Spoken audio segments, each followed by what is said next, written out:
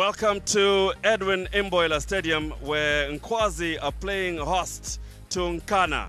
This is a big one in the MTN Super League as it resumes after the break, and it is all down to the action that is playing in maximum temperatures expected at 21 degrees, minimum at 17.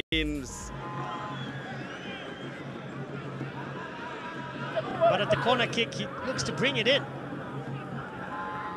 Tole rushes for a possible meet with the ball. It doesn't happen. This is Zulu. His ball is not very good. Chris Nkana again. Basil hits the ball hard and flat, but it's well checked. Pressure here on Nkwazi, and surely, and it's in! It's Jacob Nkana lead just like that.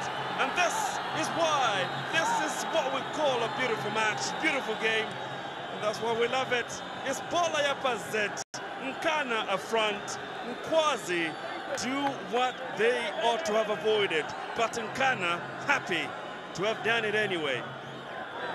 The sand in the time hourglass stood because Jacob was showing us how it's done.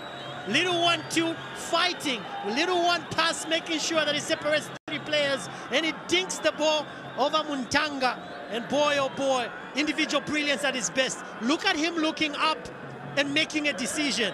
That's what you do. Nothing short of beautiful. You've got to give credit as well to Sate Kampamba.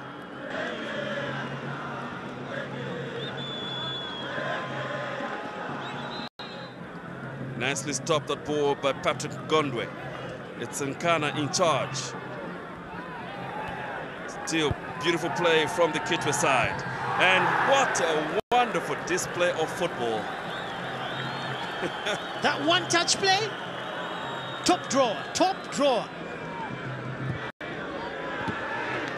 Very good effort, very good goalkeeping too. It's a powerful shot from Mutama.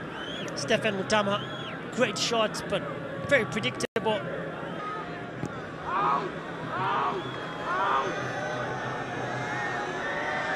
Oh, danger here, mistake, and the ball goes